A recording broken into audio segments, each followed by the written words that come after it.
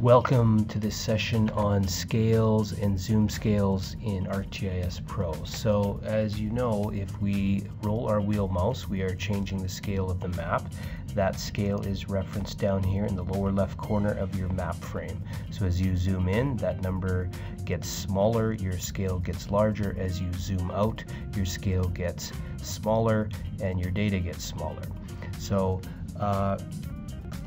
you can change the scale by panning and zooming. You can also change it directly in here. So if I wanted a 1 to 3 million scale, I can simply type in 3 million here, hit enter, and it'll scale me to a scale of 1 to 3 million.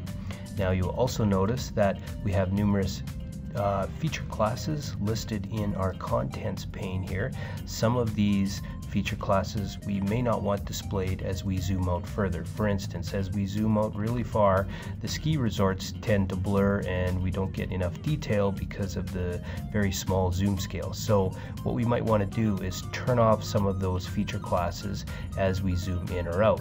For instance, if I take a look at my map now and I say at about maybe 1 to 2 million would be a good scale to turn off the ski resort feature class, what I can do is I can right click on the ski resort feature class in my contents pane, go into my properties, and in my general tab you will notice that I have some visibility ranges for that feature class. So for instance, I could say if I zoom out past a scale of 1 to 2 million, for instance, I could type in 2 million here, and what that'll do is when I zoom out past that scale range, it will automatically turn off that feature class. So you can see right now I'm at a scale of about 1 to 800,000. As I zoom out and I get past that 1 to 2 million scale, here they're still displayed, but as I zoom out further, I'll just turn off a couple of these other different layers here. As I get past 1 to 2 million,